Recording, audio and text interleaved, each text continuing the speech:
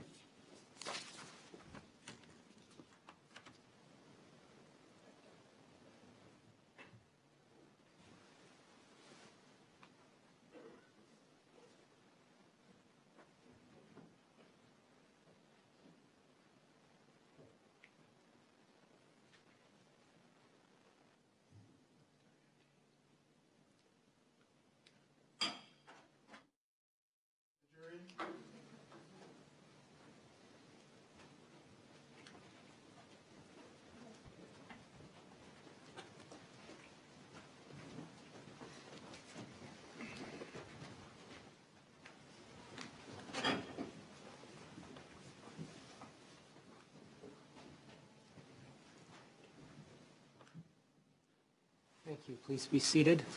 We're back on the record in the matter of State of Utah versus Martin MacNeill. He is present with his counsel. The state's attorneys are present. The jury is seated. Ms. Walthall has been sworn and has taken the witness stand. You may examine her.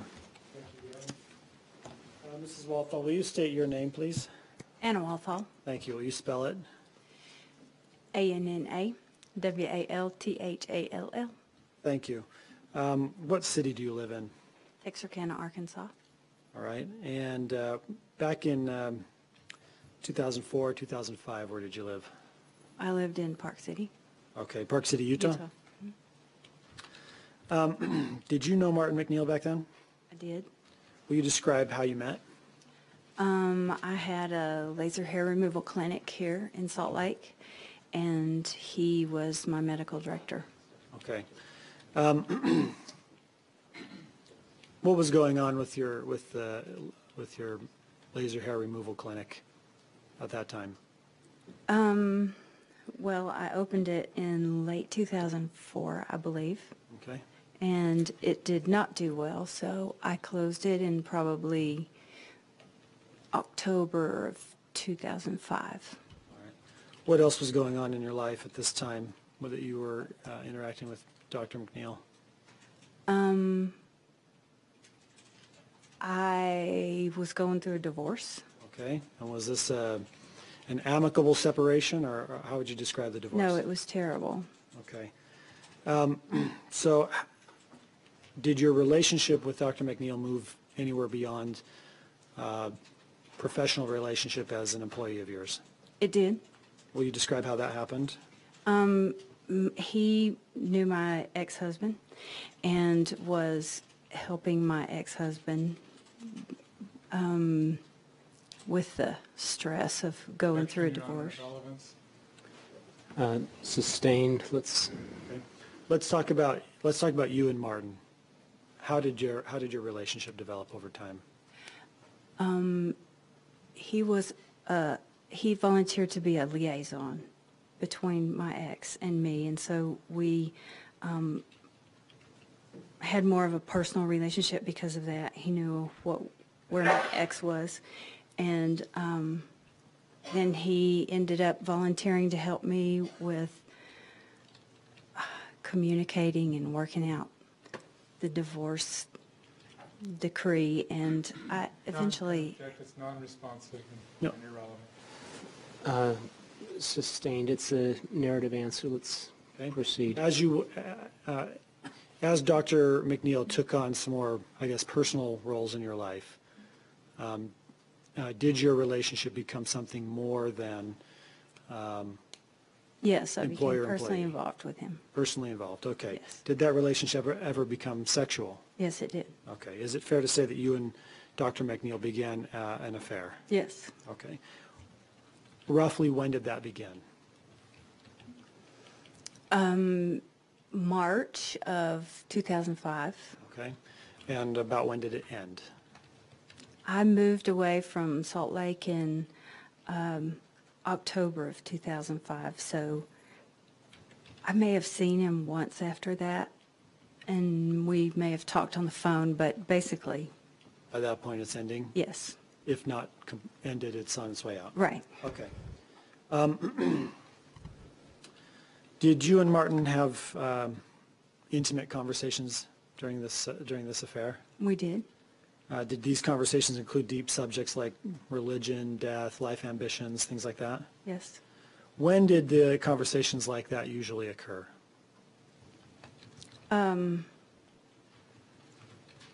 Pillow talk. Okay. Okay.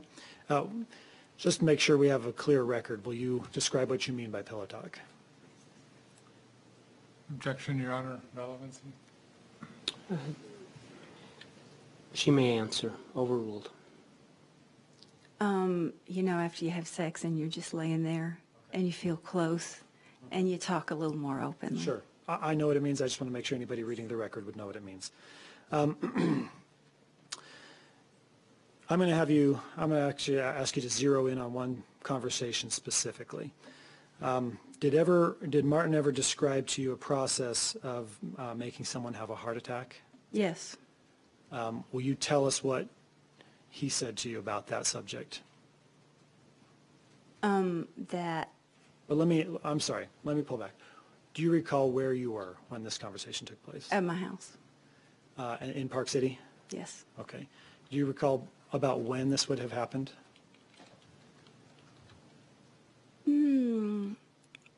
I can guess, but I can't recall. Okay. Fair to say it's sometime within that March to October time Yes. period? Can you narrow it down any? Probably More than closer that? to October. Okay. Okay, now specifically about what he said about inducing a heart attack, what did he tell you?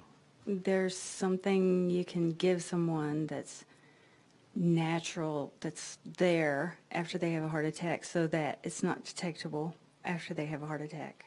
Okay, so you can give someone some sort of substance that's Yes. naturally occurring in the body, and it would be there after the heart attack, but it would also start a heart attack. Yes. And so you could cause someone to have a heart attack, and the drug would supposed to be there anyway, and so you wouldn't be able to tell. That's correct. Okay. Will you just give us a summary about how your affair with Martin ended? You mentioned you moved in October of 2005. Yes. Is that, did you discuss with Martin his maybe moving with you? Yes, we talked about it, and it was, he didn't make a commitment to do that. I just knew it was a possibility. Okay. But he never committed to you saying, yes, I'm going to leave Michelle and come with you? No. How did you feel about that at the time? The whole, Objection, Your Honor. I don't think that her feelings are relevant. Sustained. Your Honor, I think it speaks to her motivation, potential bias for being present and testifying. At this point, her motive hasn't been impeached. Okay. Sustained. I have no other questions. Thank you. I'm sorry, can I have 1 minute, Your Honor? You may.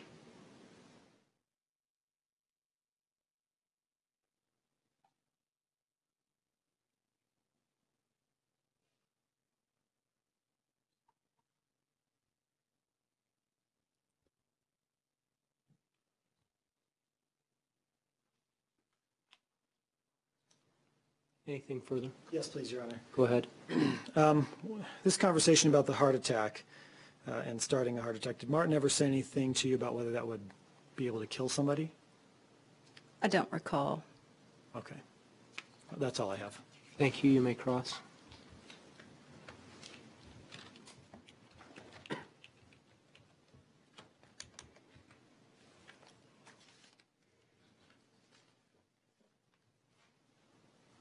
Good morning. Morning.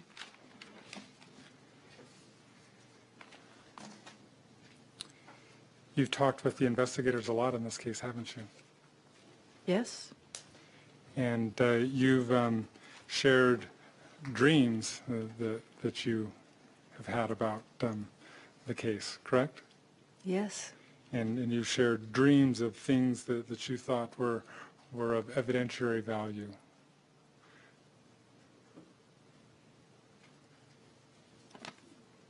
Possibly. For example, you sent an email to investigators saying that you had a dream and you want to tell you, the investigators, that there is evidence from a computer which will clarify exactly what happened to Michelle. I did write that. Yeah, about a dream you had, right? Yes. And you sent another dream or another email to them saying that you had another dream, and you're wondering about the autopsy. Does it say anything about Michelle's toes? Correct? I did write that. Yeah, and then another dream about, is there anything in the mix about a white Toyota? I did write that. And you've been diagnosed with dissociative identity disorder, correct? I have. What used to be called multiple personality disorder?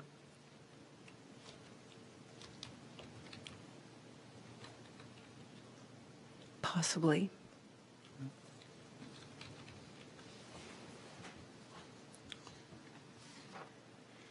If it was inaccurately called that. Okay.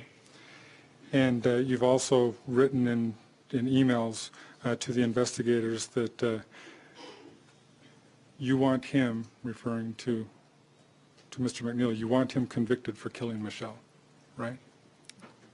That's what you said. Probably. And you also wrote in an email to them that you're really excited about the prospect of Martin being off the streets for a very long time, right? Probably. You testified at the preliminary hearing about this discussion that Mr. Perkins asked you about in relation to some chemical that could possibly start a heart attack, right? Yes. At the preliminary hearing, you said that you don't remember when that conversation would have occurred, correct? That's correct. Same thing I said today. Okay. That's all the questions I have. Thank you. Any redirect? Yes, please, Your Honor. Mr. Spencer asked you about dreams that you related to investigators. Do you think the content of dreams should be used as evidence? Never. What was your purpose for writing about that to the investigators? You know, I was processing, and sometimes I just give too much information. Sure. Okay. Did you think it might lead them to evidence?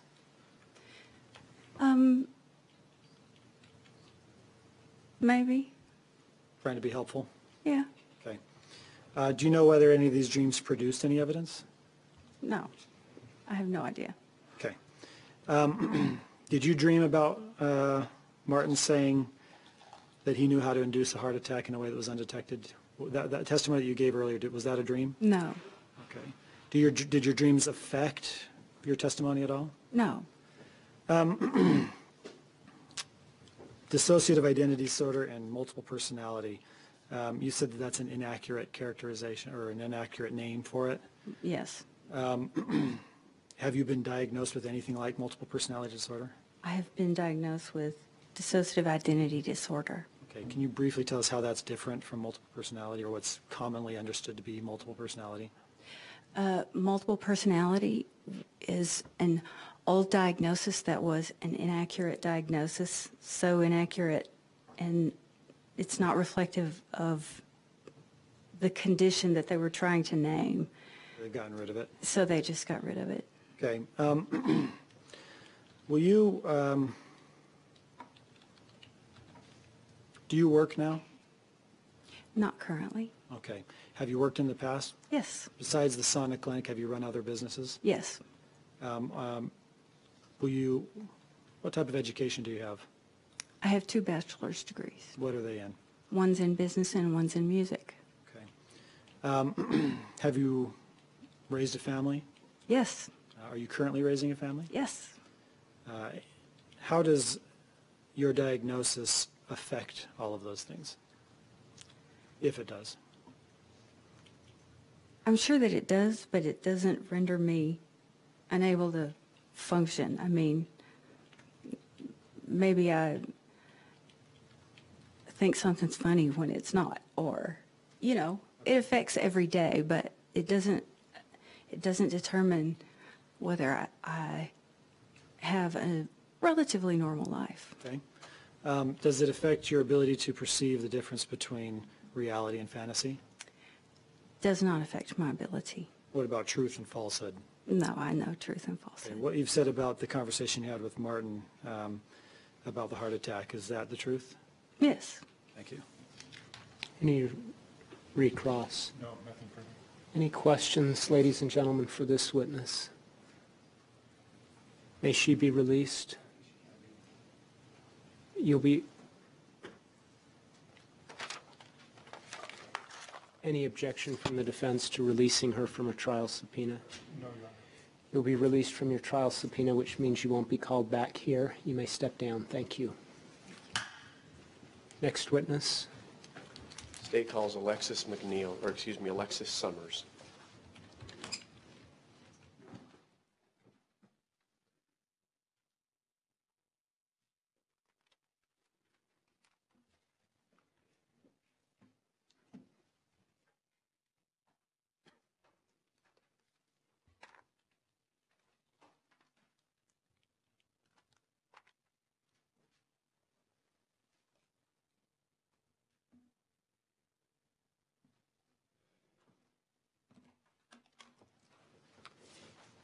Ms. Somers, if you'll come forward here to the clerk's desk, please. Raise your right hand and take an oath.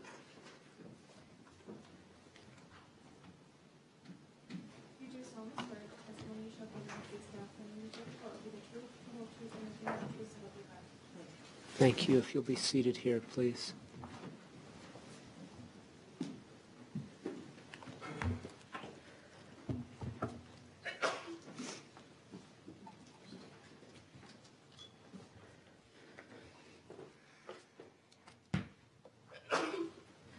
Good morning. Morning.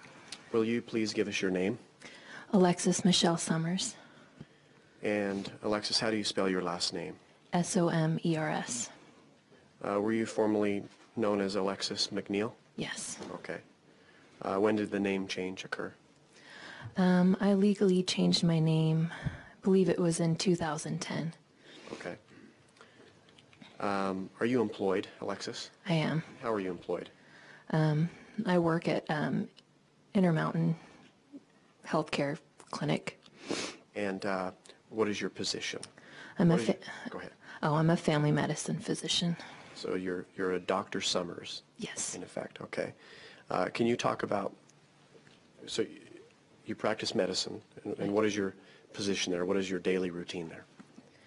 Well, I'm currently on maternity leave, but normally I see it's an outpatient clinic, so I see patients all day long in clinic. Okay. And how long have you been there?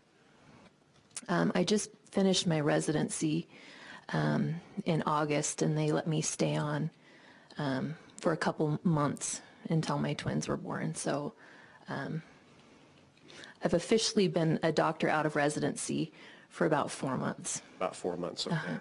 I'm going to take you back a little bit more with respect to your schooling, Okay, okay? Do you have an undergraduate degree, I do. and what is that? I have an undergraduate degree from Brigham Young University in history. Okay. And do you recall when you graduated? I graduated in 2003. Okay. And what about postgraduate school? Yeah, I did a master's degree in the history of medicine at Imperial College in London. Do you remember when you graduated from that college? I got my degree in 2005. Okay. And then you went to medical school? Yeah, I Where started. Where did you go to medical school?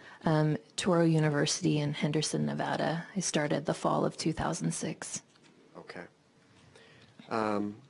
What is your relationship to Michelle MacNeill? She's my mother. Okay. And your relationship to Martin MacNeill? He's my father. And is he in the court today? He is. Where is he seated? He's seated to your left. Is it to my right? Or to your right, sorry, my left. Is he wearing a blue tie? He is. Thank you. Can you describe your relationship with your father growing up, what that was like? I had a very close relationship with my father. I kind of tagged along with him a lot at work. Kind of went into medicine because of my father. He was someone who I loved and respected and relied on, and someone who I always wanted to be proud of me.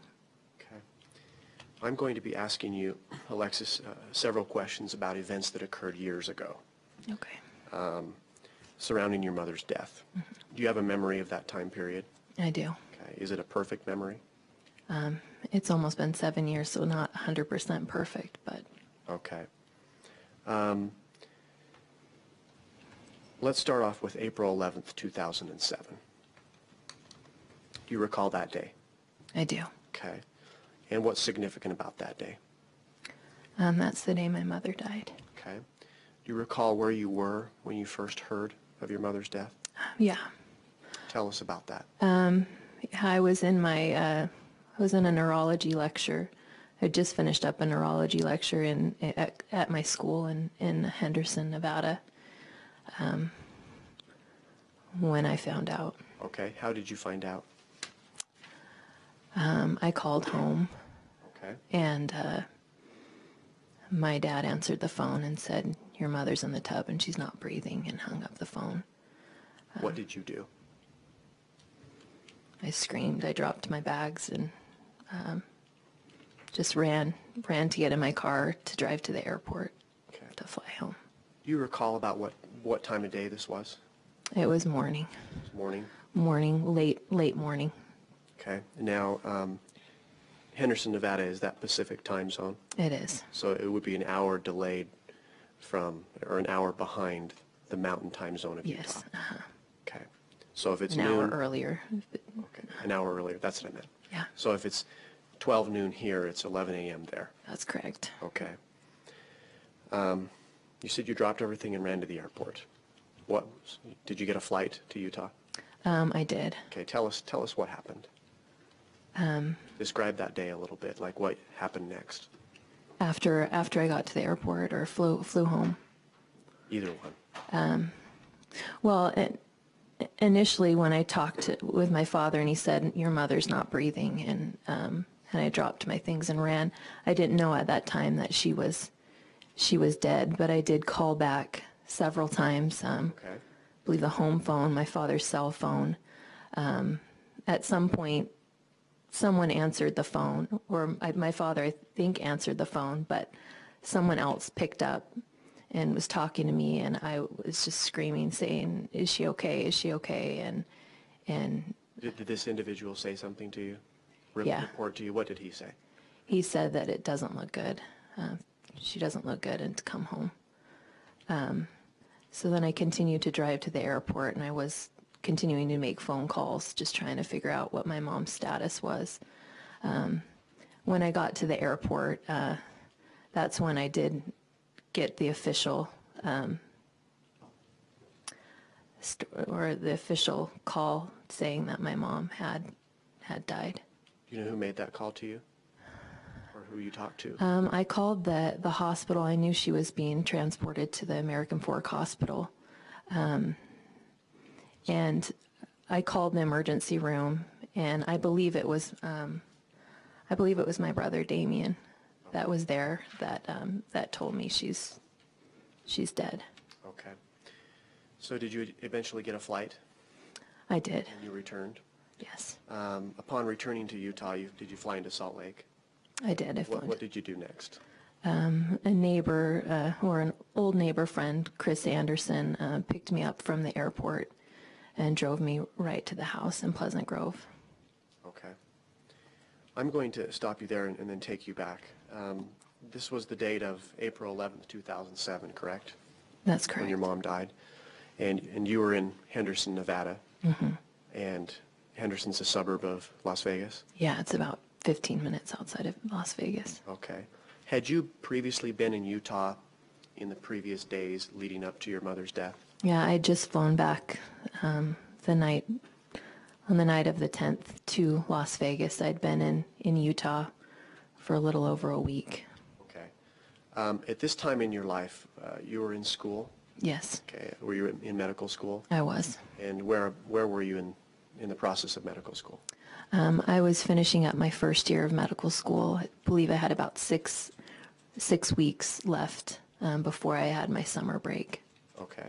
When you were in Utah in the days before your mom's death, was that a vacation from school or was that a break from school? What were the circumstances? It was the school did have a spring, I believe it was a spring break during that week, but I went up specifically for another reason. What was the purpose that so there was a reason you came home during that spring break? Yes. Okay, and what was the purpose? My mom was getting a facelift. Okay. And do you recall when you returned home, approximately the date during that spring break? When I returned home, Yeah. back to Nevada. When you returned, Oh. when you, When I flew up to Utah.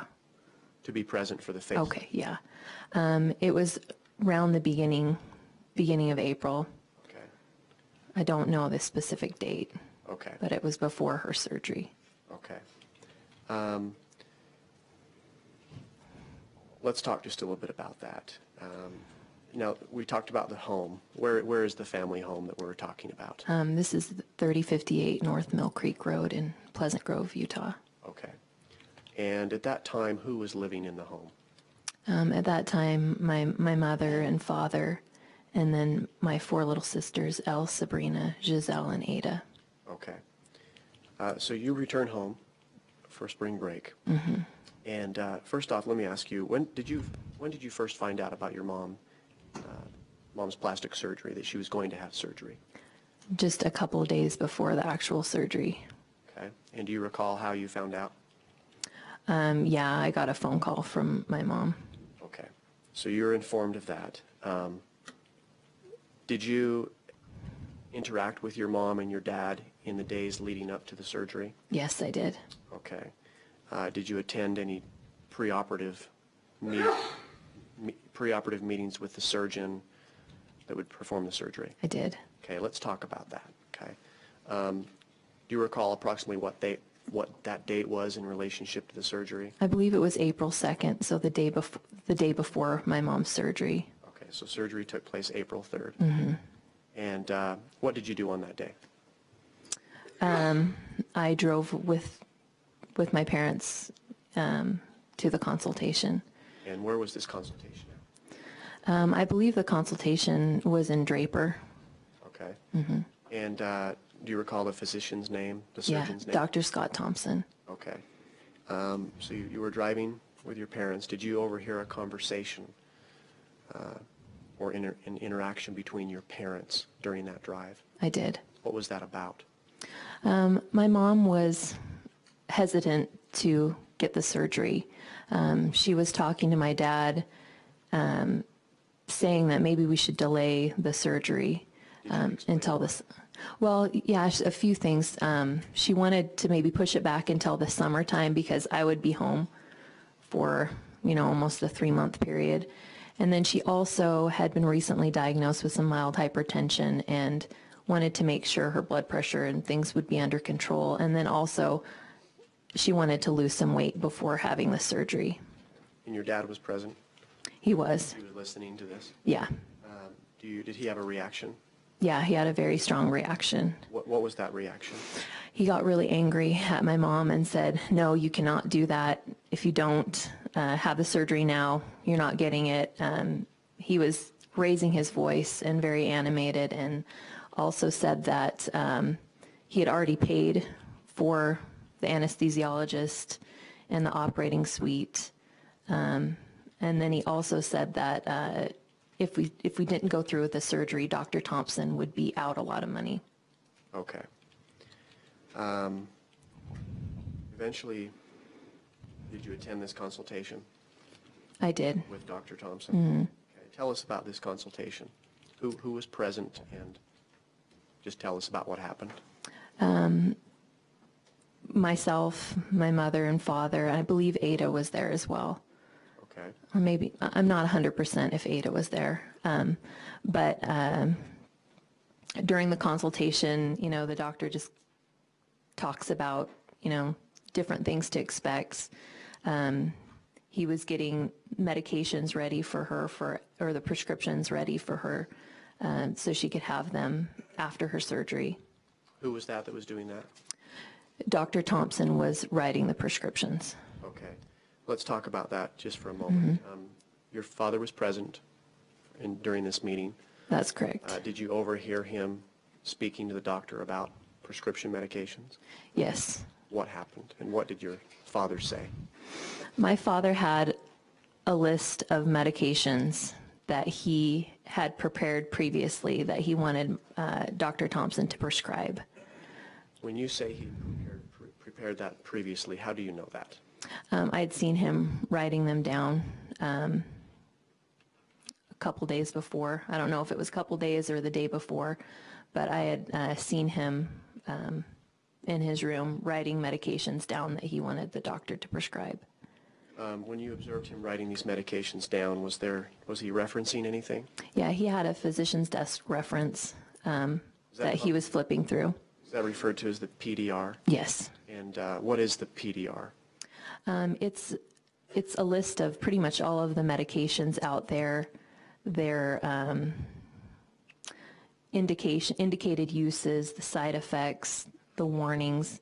Kind of when you get when you pick up a prescription, when you get that little paper that comes with it that has a million things written on it. The insert? The insert. Basically, it's all of those about all the medications that are out there that are being used. Is this a big book? It's very big and thick. Very thick book. And you mentioned that this was at the house.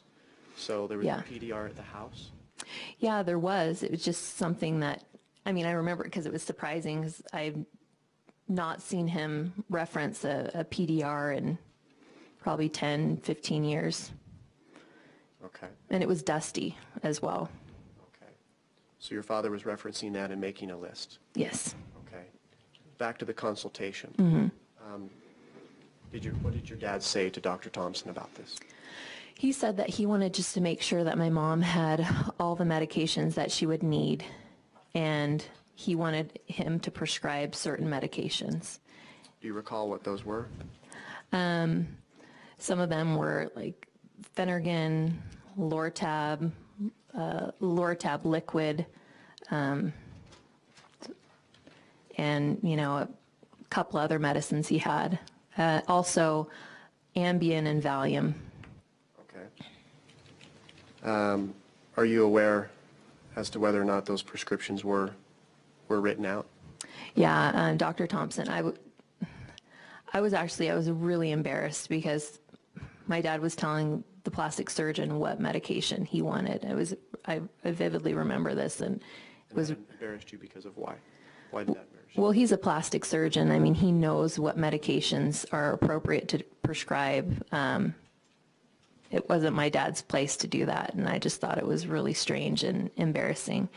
And then he had Dr. Thompson.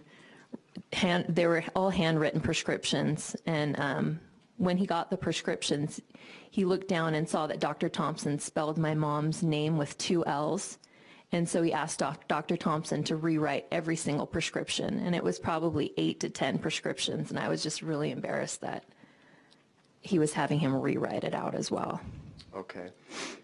With respect to prescriptions, do you have any knowledge as to whether or not your father had prescribed your family members' prescriptions in the past? He had. Okay.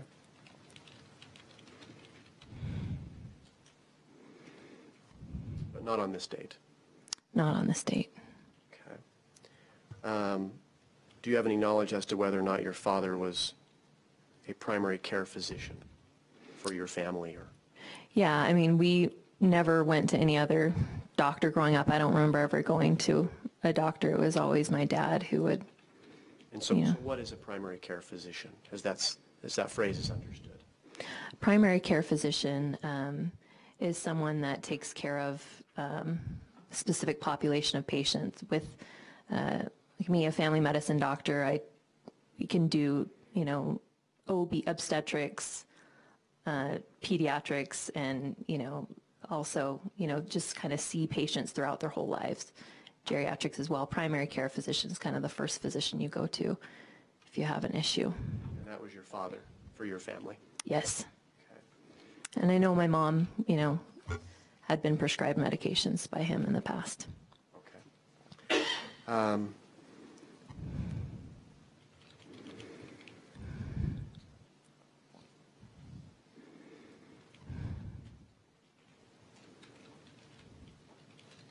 Did your mom ultimately have surgery then? She did. Let's talk just a little bit about that. You mentioned it was April 3rd, It was April 3rd. 2007. That's correct. Can you describe kind of what happened that day?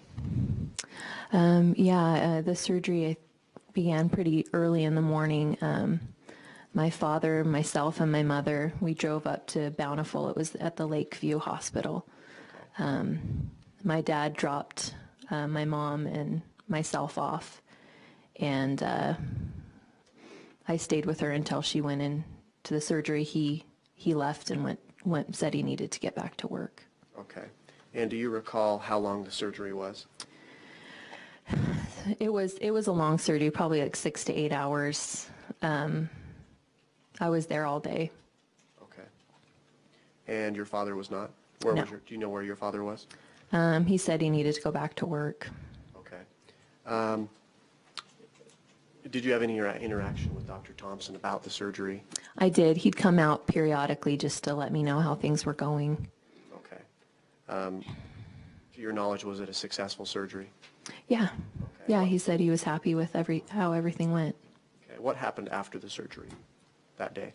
Yeah, so after the surgery, she went into the recovery room and was in a little bit of pain and groggy, and she wanted to stay the night at the hospital. We'd previously, as an outpatient surgery, thought we'd probably be taking her home, but my mom said she didn't want to drive an hour. Bountiful was about an hour away from Pleasant Grove, didn't want to have to make that drive that night, and wanted to just stay overnight at the hospital. Okay.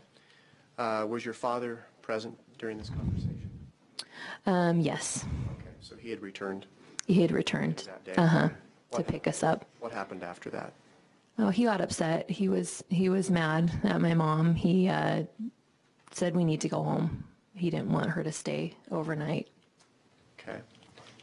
Was there a collective decision that was ultimately reached?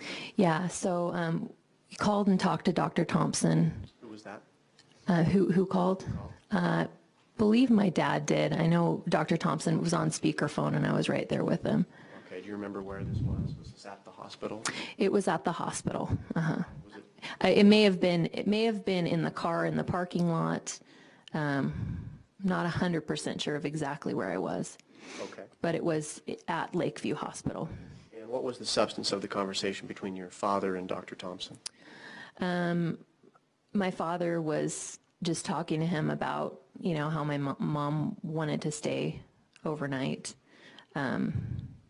Dr. Thompson said he thought that would be a good idea. Okay. So did she stay overnight? She did after I had a conversation with my dad, because he was very reluctant. He didn't want her to stay. And I said, well, what's the big deal? We have good insurance. It's just staying for one night for observation. He was very angry. He wanted her to come home. But then after he talked to Dr. Thompson, and Dr. Thompson thought that would be a good idea, he kind of changed his mind. Okay. Did you stay at the hospital that night? I did. First I had to. My dad said he needed to get home. He couldn't stay that night with my mom. So I had to drive him down from Bountiful to Pleasant Grove, drop him off, and then I drove back up to Bountiful to be with my mom that night. Okay. When did Michelle return home to Pleasant Grove after the surgery? She returned home the next morning. Okay. And did you drive her home, or? I did. Okay. Did you have the vehicle? Yes. And having come back up the night before? Yeah, I had the Suburban. Okay. What was your role with respect to your mom in the days that followed the surgery? I was pretty much her caregiver. I'd help her, give her the medications that she needed, help her with her eye ointments. Initially, when she came home, her eyes were bandaged, so she wasn't able to see. So I had to help her, go to the bathroom and do things like that. Okay. Can you describe these bandages, what they looked like? Mm-hmm. Yeah, there was some gauze around her eyes, and then she had an ACE wrap. She also had some gauze around her forehead area, and then believe another ACE wrap around her forehead. Was she effectively blind? Yeah, she couldn't see because there was gauze and the ACE wrap. Okay. She was like that her first day Yes. coming home. Do you know how long she continued to have those bandages on her eyes and face? I'm not 100% sure, but within, 48 hours, she no longer had those bandages on her eyes. She still had the gauze and bandage around her head this way. Oh, sorry. Okay. But she could see within about 48 hours? Yes. Okay.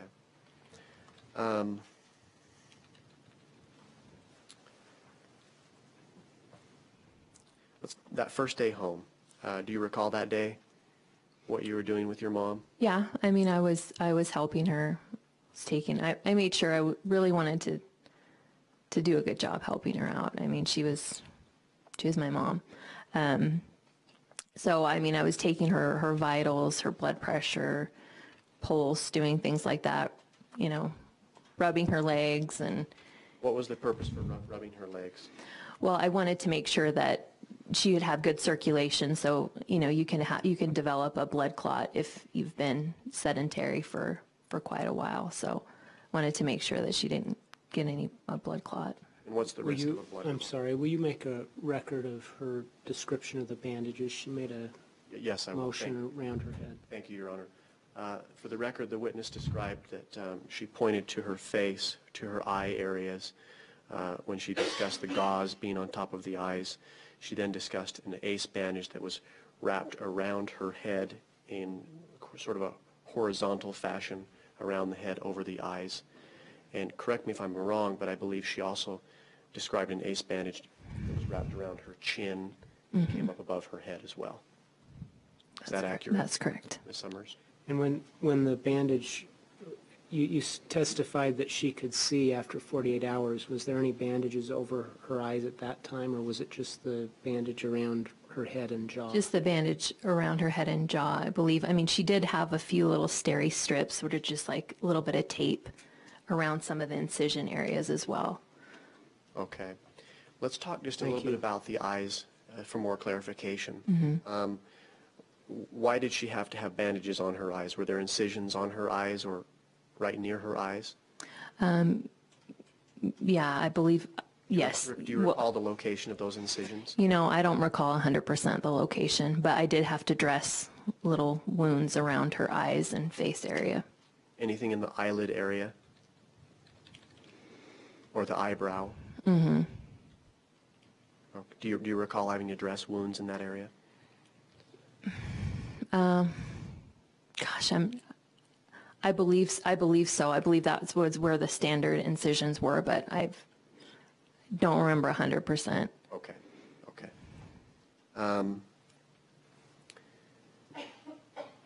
Did you continue to care for her throughout that day?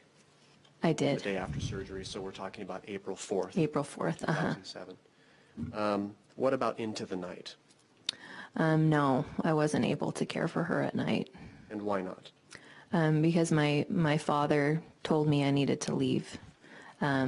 He said that he would be taking care of my mom and that I needed to go and get some sleep. Okay. You recall about what time of day this was or what time of night? Not 100% sure, but it was in the night. It was dark out? It was dark out, yeah. Okay. And what did you do? Well, first I said that I didn't want to leave my mom. We had it set up in her room where there was a hospital bed, and it was right next to a couch. And I had just planned on sleeping on the couch and being there for her so I could take care of her.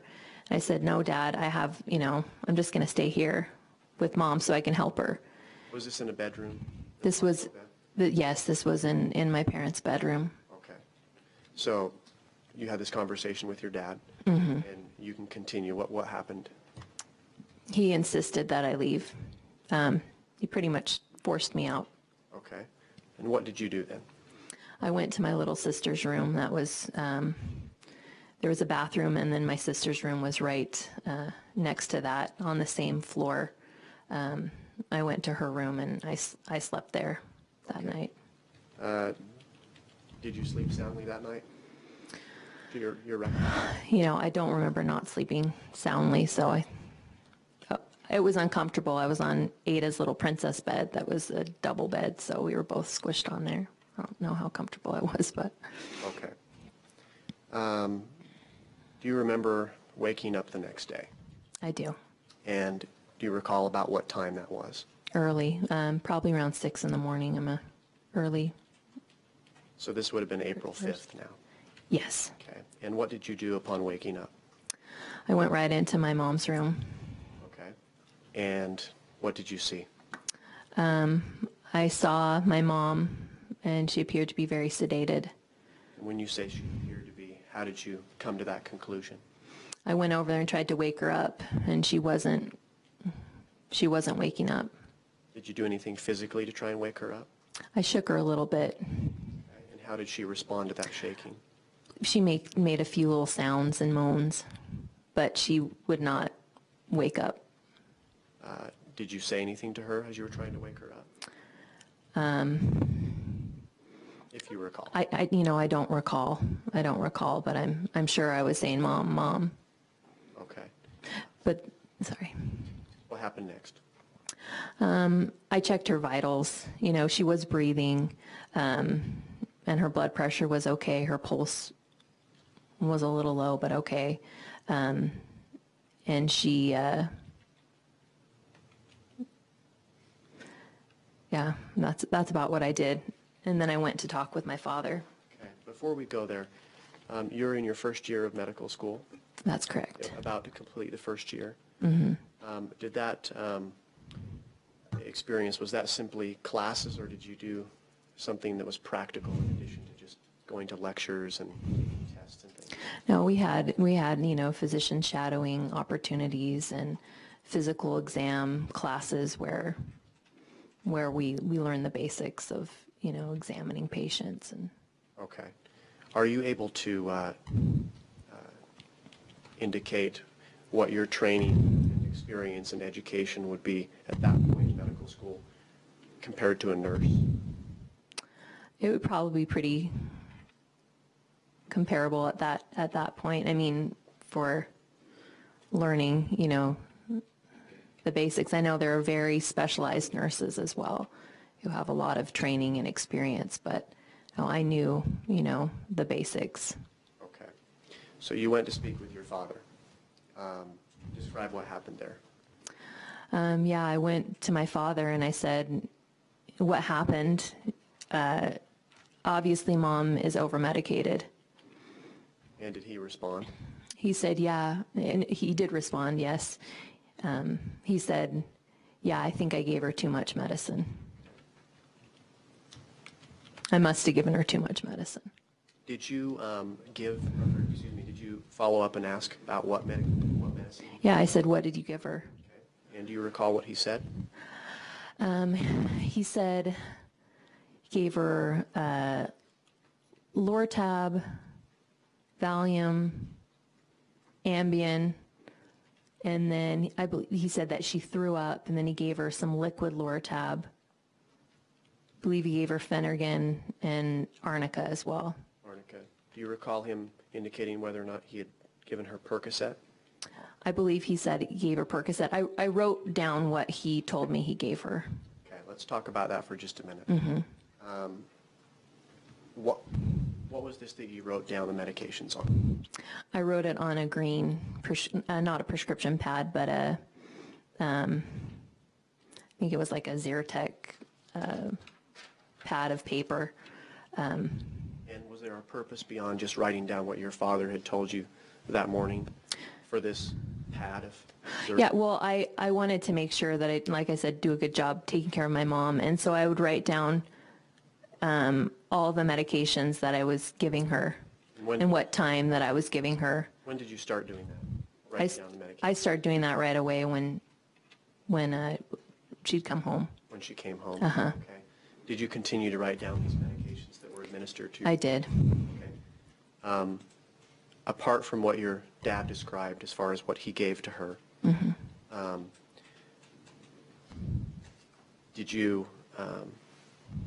Did you administer the medications to your mom in the days that followed? Yes. Okay. Well, because I told him, I said, after he said, yeah, I did give her too much medicine, I said, well, you're not to give her any more medicine. I'm taking over.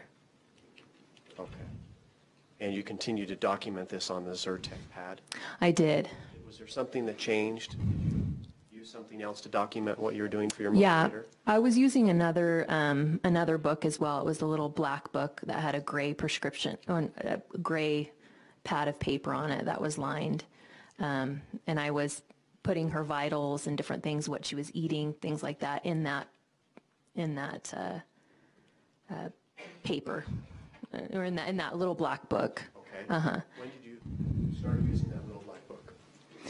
I decided I just wanted to have a more accurate detail of not only what time I gave my mom the medications, but I wanted it to be just in the same book as where her vital signs were and what food I was giving her. So I just kind of wanted to clean up the book a little bit. So I made this other copy of this black book of the medications that I was giving her and her vitals, what she was eating and drinking. Okay. Do you recall whether or not your dad told you, he said that he must have over-medicated your mom. That's what he told me. And he described the drugs. Did he tell you when he was giving these drugs to your mom? Yeah, I said, I asked him, I said, what time? And I think he kind of gave me a rough estimate that I wrote down as well. Do you happen to recall those times? I believe it was midnight to 1 a.m., something around that time. Your Honor, may I have permission to approach? You may. Just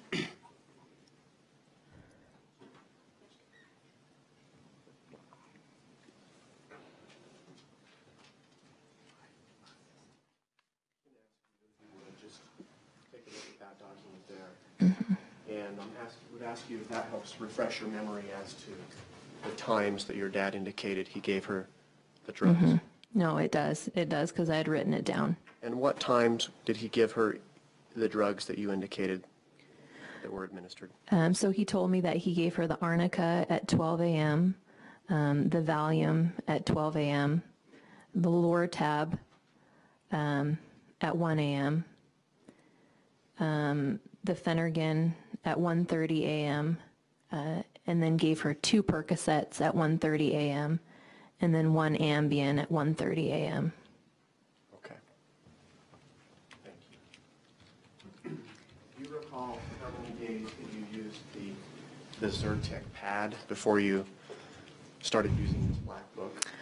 I think it was 3 or 4 days, something like that. Not 100% sure.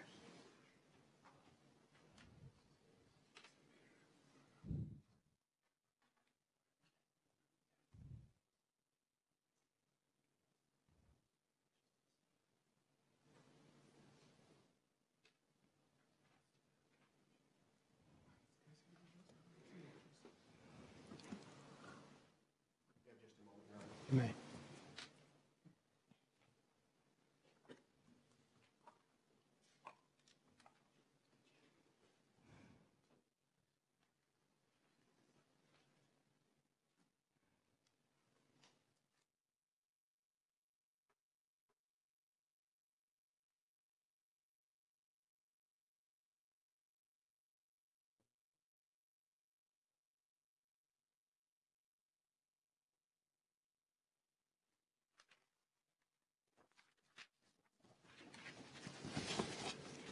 I'm handing you some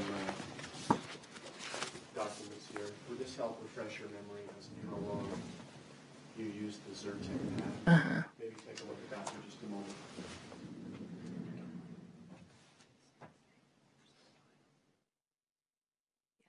How many days did you use the Zyrtec pad? 4 days. For 4 days. Does it start with a certain day?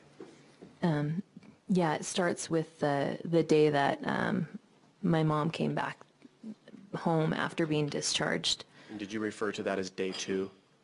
Yes. Okay, so that's And so that would be day 2, day 1 would have been the surgery. day of surgery. Day 2 would be the day after, yes. Okay. And then you later started using a black book. Yes, I did. Did you memorialize the information from the Zyrtec pad into the black book? Yeah, I transferred everything over. Okay. Do you recall where you kept this Zyrtec pad? Yes, I do. Where were you keeping it? In my parents' room, by the armoire that they had their TV in, there was a little corner. There was a little plastic set of drawers. On top of the drawers is where all the medications I kept for my mom, as well as the black book. The Zyrtec I'd put in a couple of drawers. There's a few drawers down. I put those in there. Okay. That in there. So ultimately this was separated from where the black book was? Yes, because the black book had all the rest of the thing, like the vitals and everything in it as well. Okay. So that morning you have this discussion with your father. Did you stay with your mom that day? I did. And describe that day, if you will, what you did. Well, I'd been in there since about 6 in the morning. I still was helping, dress her wounds, and things like that. I was checking her vitals periodically, trying to get her to fully wake up. Can you kind of describe for the jury her state throughout that day? How she was responding or not responding, things like that? Yeah, so initially, she really wasn't responding to any questioning or anything like that. I was trying to wake her up, say, are you okay? Are you okay? But then throughout the day, it took a long time before she became alert enough to respond to me. And Okay. Despite her, at what point did she become, I'll use the term lucid,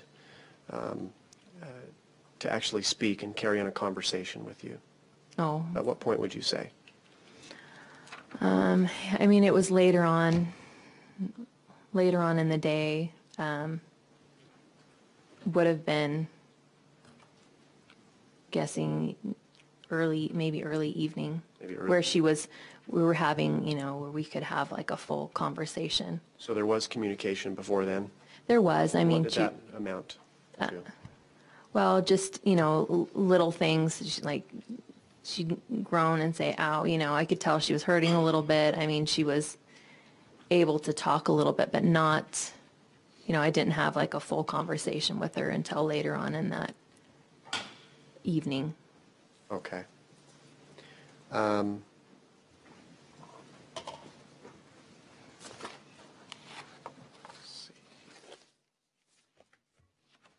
I was checking her vital signs throughout that whole day. Okay. Did you administer medication to her throughout that day?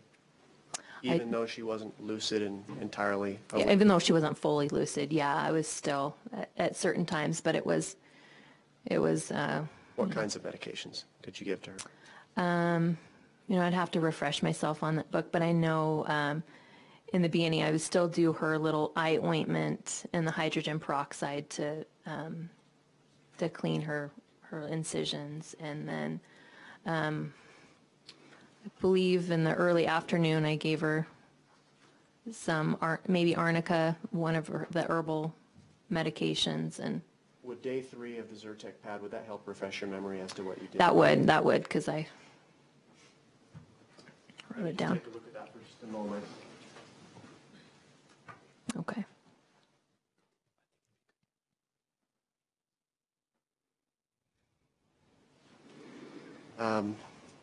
Tell us what you were administering to her throughout that day, leading up to that evening. Okay.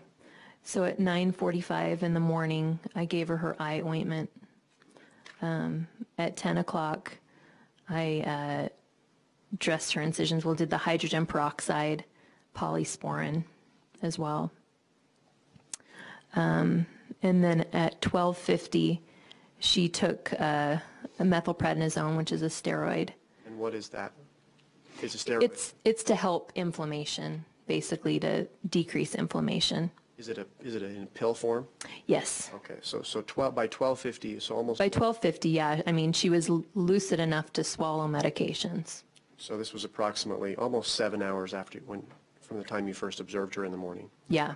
So it had been, like I said, quite a while. Okay, what else did you? At 12:50, I gave her Premarin. And what's Premarin?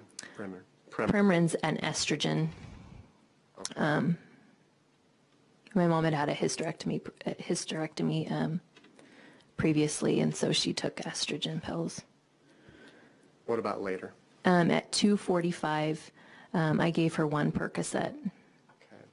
Now Percocet, that's a narcotic. Yes. Yeah, pain medication. It's oxycodone and acetaminophen combined, so Tylenol and oxycodone. Okay. And do you recall the purpose of why you would have given her a Percocet at that time? Because she would have been in pain, or, Okay. saying that she's hurting. And this was at 2:45 in the afternoon. At 2:45 in the afternoon, yes. What happened next? At 4:00 p.m., she got cephalexin, which is Keflex as well, which is antibiotic. Okay. At 5:15, she got some vitamin C and then another dose of her methylprednisone. And then at 7:15 p.m. at night, she had one Percocet. Okay. At 10:30, she had another methylprednisone. Now, you described she woke up, or you had I mean, she was lucid enough to converse with you sometime later in the evening. Does looking at this day 3 of the Zyrtec pad, does this help clarify maybe about the time you would have? It does. I mean, I know it was before my dad got home from work. And he usually got home around 6 o'clock. So you believe she woke up and you talked? She was back to more of a normal state by then, where I could speak with her and have, a normal conversation. Okay. And then you continued to administer medications to her and help her out throughout that day after she had woken up? Yeah, I did. Okay. Was there another Percocet that you administered to her later in the evening? At 11:05 p.m., she had one more Percocet. Okay. You've indicated that she woke up and that you had a conversation. I'll retrieve that now. Okay. What was that conversation? I asked her what happened. And it's been a few minutes Yeah, since we talked about what happened. yeah. So you asked her what happened. What is the what happened? What happened, because she was very sedated and over-medicated when I went in that morning. And she said, Lexi, I don't know why, but your dad kept giving me medication. He kept giving me things, telling me to swallow. And she said I even started to throw up, but then he started giving me more medication and kept giving me medication, talked about how she had to drink even like the Loratab, the elixir that my dad had Dr. Thompson prescribed. But she said that he kept giving her medication. Okay. Did she say anything to you about, well, let's describe her demeanor as best you can. She still has bandages on her eyes and face. Yeah. But She was upset. She was upset how could you tell she was upset? because I knew my mom. I could hear it in her voice. Did she make any specific requests as far as how the medications would be administered to her? She said that she didn't want my dad to give her any more medicine, and that she actually had me take out every single pill from the pill bottles, and she wanted to feel what the pills felt like in her fingers, so that if my dad tried to give her anything, she'd know what he was giving her. But she had me take out every single pill, and she felt it in her fingers, and I told her, this is this medicine, because at that time she couldn't see. Okay. Did that persist for a couple of days until the bandages were off? As far as her Yeah, wanting her- to feel? Yes. Yeah. But she said she didn't want my dad to give her any more medication. She wanted me to be in charge. Okay. Let's talk about maybe the rest of that week a little bit, or the days following. Continue to care for your mom? I did. In what way? I still helped give her medications and keep track of her vitals and when her medications were given. I helped her, go to the bathroom, but over the next few days, I mean, she had her bandages coming off, and she was able to get up and walk around and do a lot herself, but I still stayed by her side. I helped her wash her hair and do things like that as well. Okay. So she's getting up occasionally, and She was getting up a lot. I mean, not just occasionally. She was getting up all the time. when would you say that started as far as her getting up? Probably more when she got the bandages off. So within, I'm guessing, about 48 hours of being home, she didn't like sitting in bed. So she was getting up and moving around. Okay. Were there any post-operative visits? There were. And describe those. I believe there were 2 post-operative visits. First one, we just went to, and Dr. Thompson would just check the incisions and make sure things were looking good and that there wasn't any infection or things like that. Do you have a memory about how many days after surgery that would have been? That would have been a couple days after. I mean, she had her eye bandages were off at that point. Okay. And you mentioned you thought there was at least one other. Yeah, I know there was one other one. That was What was the date on that one? April 10th. It was right before I flew back to Las Vegas. Okay. So surgery was April 3rd. April 10th was the final post-operative visit. And did you attend those visits with your mom? I did. Do you recall who else was present? My dad was present, I know for sure, at the April 10th appointment because he drove with my mom to drop me off at the airport. Okay. You mentioned that you were caring for your mom throughout this period, these days. Were you doing other things around the house as well? You know, cleaning, cooking, taking care of the kids. Okay. Were you taking them to and from school and ballet? Yeah, I drop them off at their ballet classes or school and different things like that, yeah. Okay.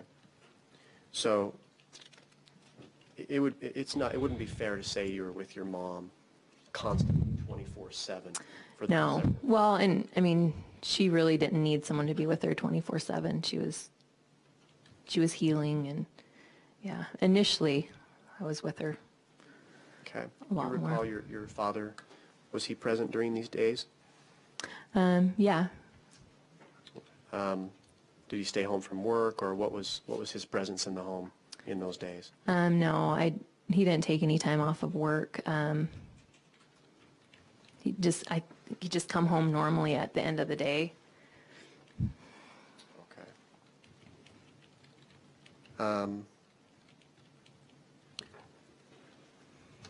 Let's talk about this last post-operative visit with Dr. Thompson.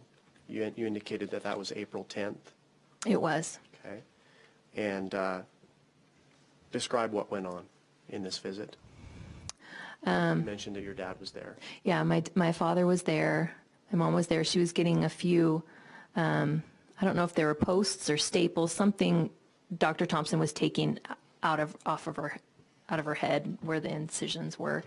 Okay. And I remember her being really happy to have those out because she thought they were like little horns, and she was joking with Dr. Thompson saying, good, you took my horns off, just kind of joking around a little bit. My father was there. He'd asked Dr. Thompson if Dr. Thompson thought that my mom was doing well enough that he could take her on a cruise on Sunday. Your father said that? Yes. Okay. You recall what day of the week that was? April 10th? Well, Wednesday was April 11th, so it would have been a Tuesday.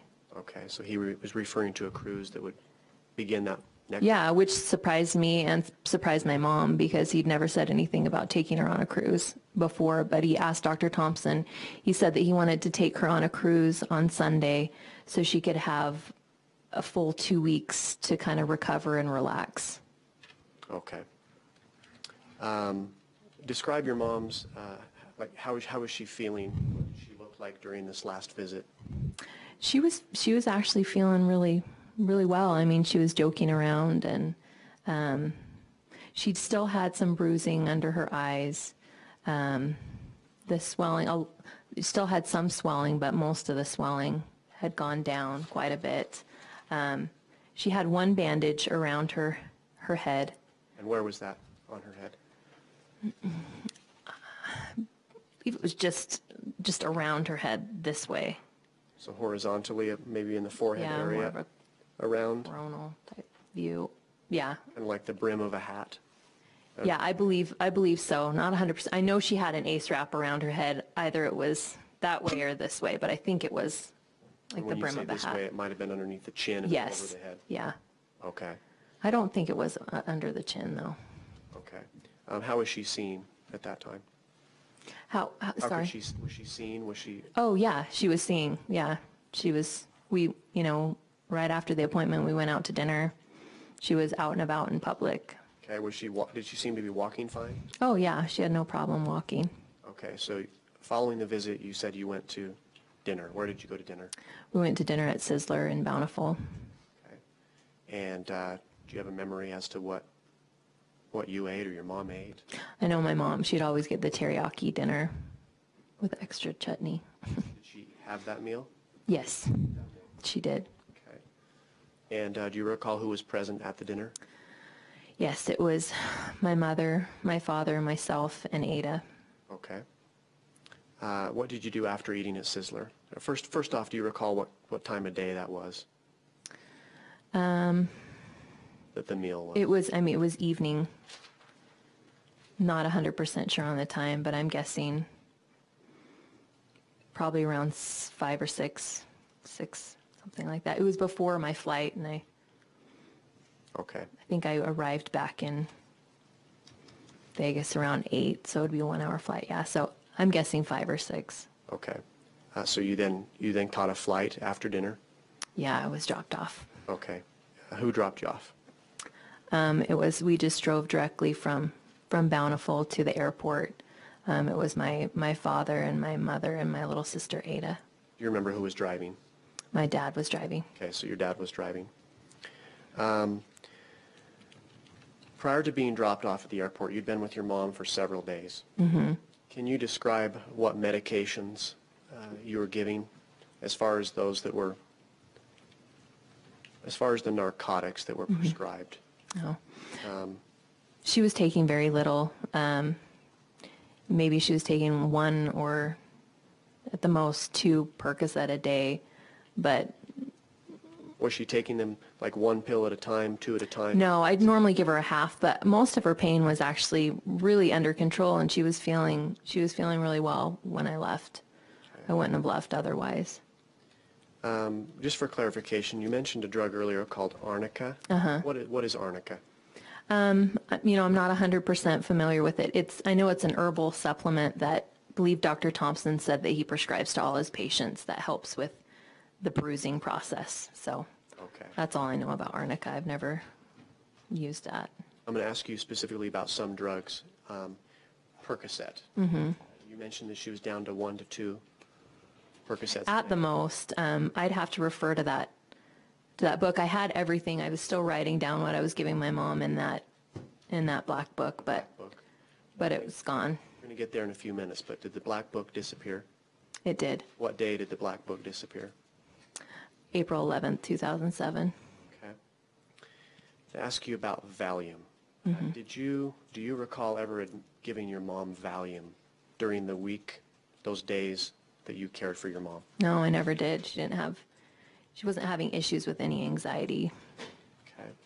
You recall ever giving your mother Phenergan? No. And do you recall what the prescription for the Phenergan was?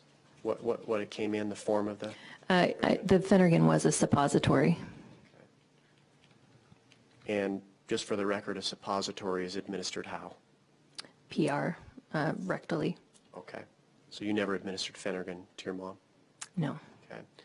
What about Ambien? Did you ever administer Ambien to your mom? No, I didn't.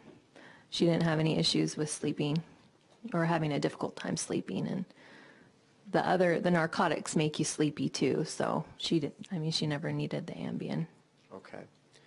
You did, however, administer Percocet throughout the week.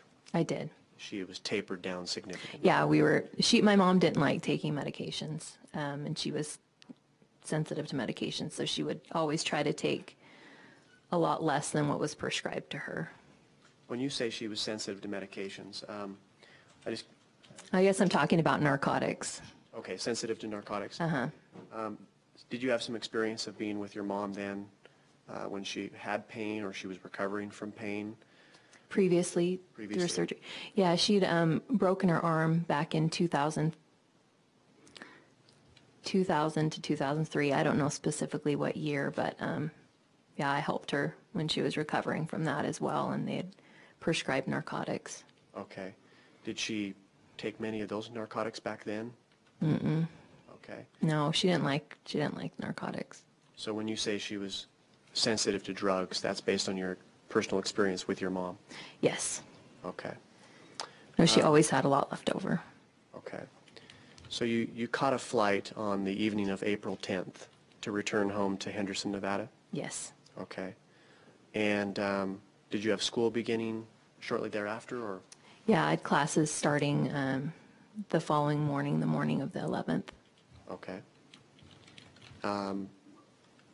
You arrived in Vegas at the airport?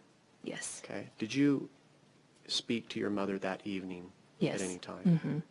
Okay. I did. I spoke when I got there because I know she'd want to know if I was safe. Did you call her? I did. Okay. Did you ask her how she was feeling? Yes. And how did she respond? Oh, she said she was feeling fine. Okay.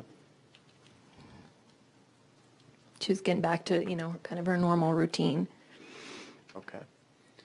The next day is April 11th, Yes. and we've already talked a little bit about how you found out your mother had died and you returned home. Mm-hmm. I want to talk a little bit about that morning.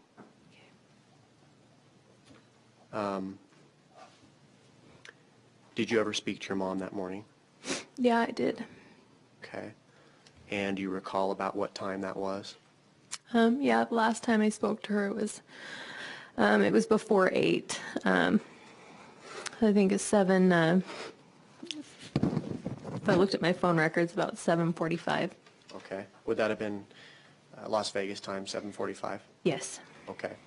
So 8:45 Utah time. that's correct. You talked with your mom. Did you ask her how she was feeling? Yeah, I did. That's the first thing I asked her. What How are you doing, Mom? Said she's doing great. She was happy. She was getting up, ready. She was ready for the day. Did she ever talk to you about her plans for the day? Yeah, she said she was going to pick up the girls from school, and Was there a routine? they had ballet, and they had, they had a very specific routine every day. Okay. When you talked with her that morning, was her speech slurred in any way? Oh, not at all. She sounded really, really upbeat and happy. I mean, I could hear it in her voice. Did she seem confused in any way in the Not- language or the type of voice she used? Not at all. Okay. You remember where you were when you had this conversation with her? Yeah, I was in my apartment in Henderson. Okay. And what were your plans for that day? Where did you go after that? I went to school. I had an 8 o'clock lecture. Okay. Did you ever receive any other phone calls? Did you receive a phone call from your father that morning? I did. Okay. And I missed the call because I was in my lecture. I had my phone on silent. But during the break, the lectures were usually 50 minutes long.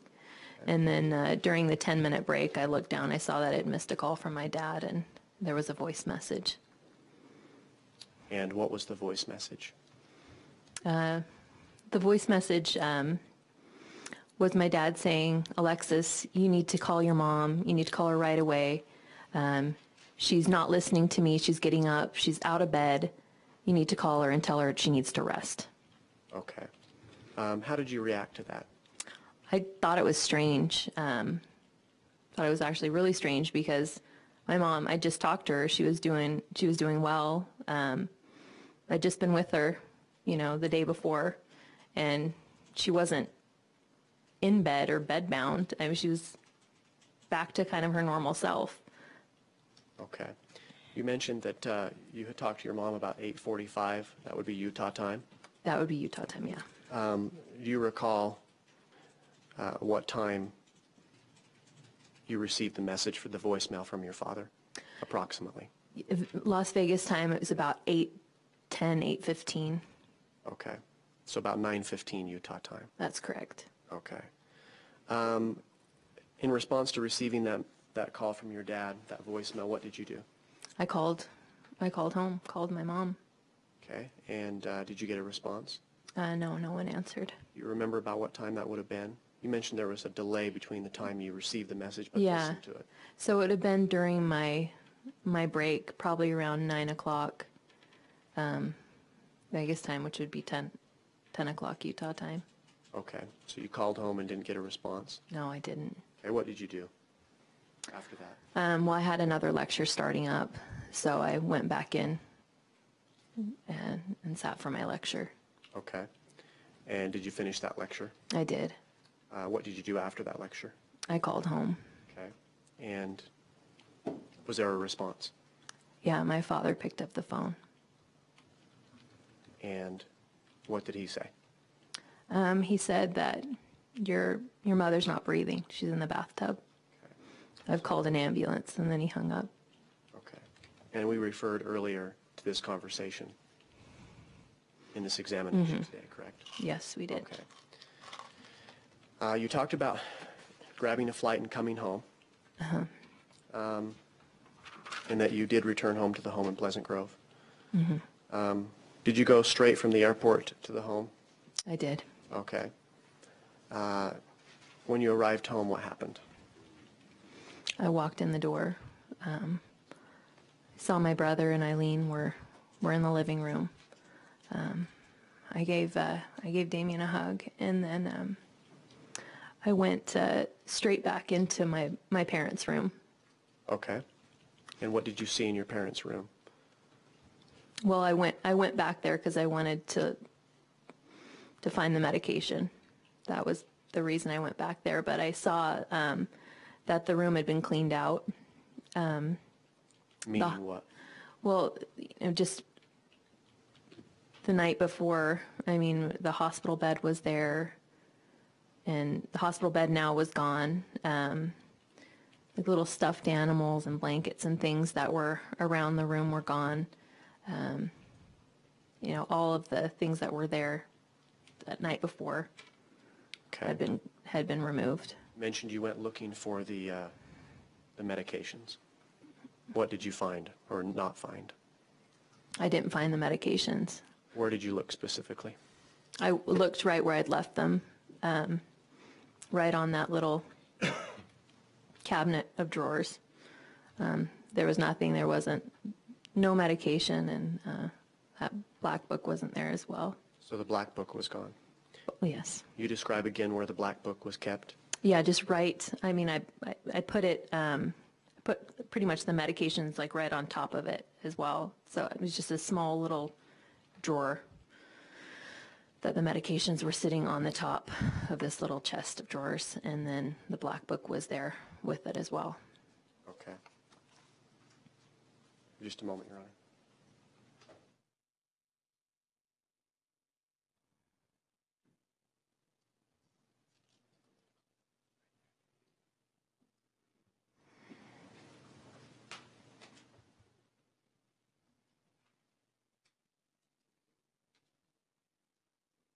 Alexis, I'm handing you what's been marked as State's Exhibit number 47. You've referred to this, but can you describe what that is?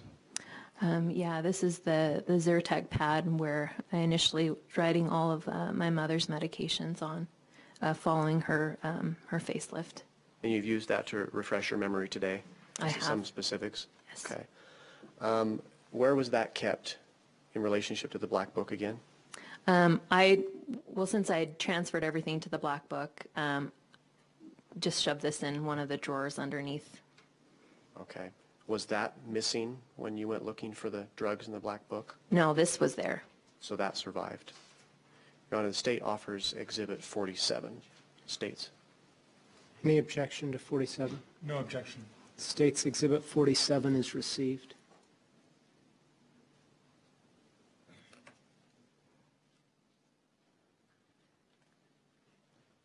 Retrieve that. Okay. This exhibit shows day 2, and then it shows it day 3. And it lists the times of 12 a.m., 12 a.m., 1 a.m., 1:30 a.m., 1:30 a.m., and 1:30 a.m. and lists drugs next to that. Can you clarify for the jury, and then it jumps to 9:45 a.m. Can you clarify what those first 6 times in drugs are in relationship to the others that are listed? Those are the medications that my dad gave my mom So the night before I found her very sedated. So the Arnica, Valium, Lortab, 3TI, what does that I think 3 tablespoons, because I think that was the liquid Lortab. The Phenergan, Percocet, and Ambien. That's correct. Okay. You didn't find the drugs. Did you look elsewhere for the drugs? I did, but Where first Or go ahead. the first thing I did was look for the medication, and then I asked my dad, "Where is the medicine?" And what did he say? He said, "I don't know. I think the police might have taken it." Okay. And then, And what did you do after that? well, right after that, Sure. Or did you look for the medications anywhere else? I did. Not specifically at that time. First, I asked my dad how he found my mom. Okay. But Let's talk about the medications, Okay, and we'll come back okay. to that. so yeah, I went looking around the house. We kept medication in the kitchen as well. There was like a little medicine drawer we had. Didn't see it there. Went into the garage because I believe my dad had said that they'd taken a bunch of my mom's things out there.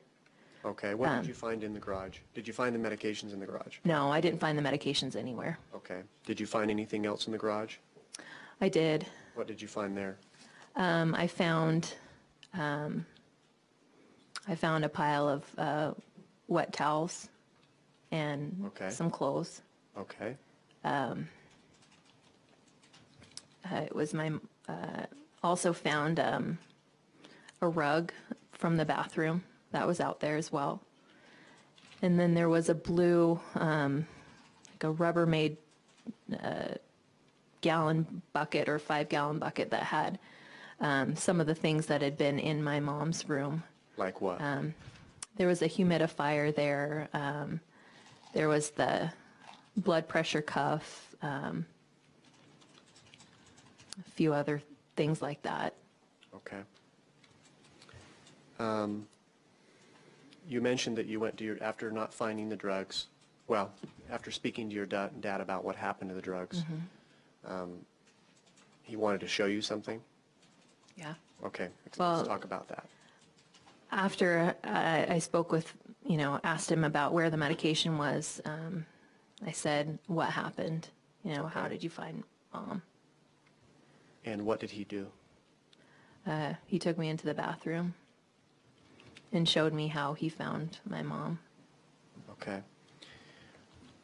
I'm going to ask you if you would just come down into the well here.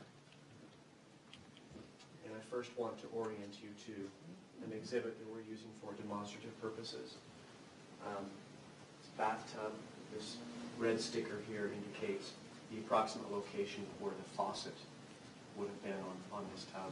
Does this appear to be an accurate reflection of the tub that was in your parents' home that your dad was referring to when he wanted to show you how he found your mother?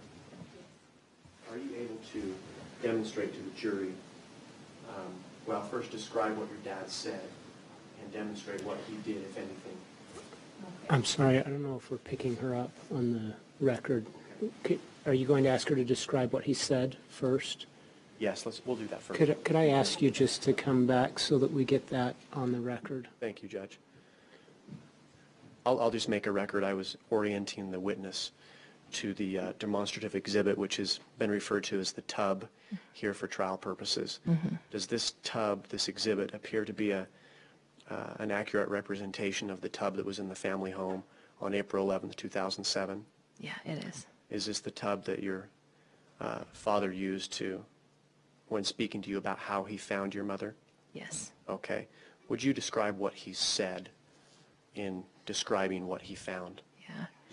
He said that he found her slumped over the tub, her head down into the water, and her feet sticking out towards the back.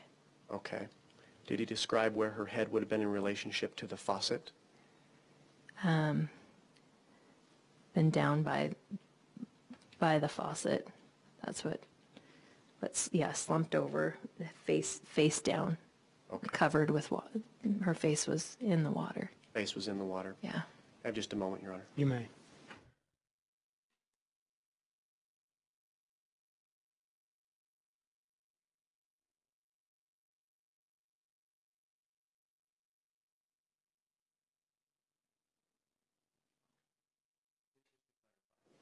Does this exhibit here, this is not the actual tub? Is that your No, it's just understanding? the use of the representation of Okay, the so it's same represent- dimensions in the Okay, tub. so it's a replica of it, same dimensions. Yeah, to what I remember, yeah. Okay. I'm going to have you come down now into the well to the exhibit. Well, first off, sorry. Did your dad actually physically demonstrate for you how he found your mother? Yeah, he did. He was So his arms and head and put himself into the tub. Okay, let me have you come down and let's demonstrate this to the jury, and then I'll make a record as to what you're physically doing. Came to the side of it. There was a little step as well, and just put his hands and his head into the tub. Did he, so the witness is bending down towards the foot of the tub on the edge that's exposed to the tile, to the room, and she's leaning down into the tub. Yeah, he got pretty far into the tub when you showed him. And she's describing that the defendant got pretty far into the tub in describing this. Did he tell you where his feet, or where, excuse me, Michelle's feet were in relationship to her? He just said they were kind of just sticking out the back. So the feet were sticking out the back towards the foot of the tub. Was he actually slumped over, or was he, did he just? He was slumped over, and that's how he said found her, but her feet were kind of facing to the back of where the wall was. Okay. Thank. Kind of pointing to that side, so it wasn't slumped over and her feet this way. It was this way. Okay, thank you. And I'll make a little bit more of a record. So when you demonstrate that, you're sort of slumped over into the tub, but your feet are still on the floor. Mm-hmm.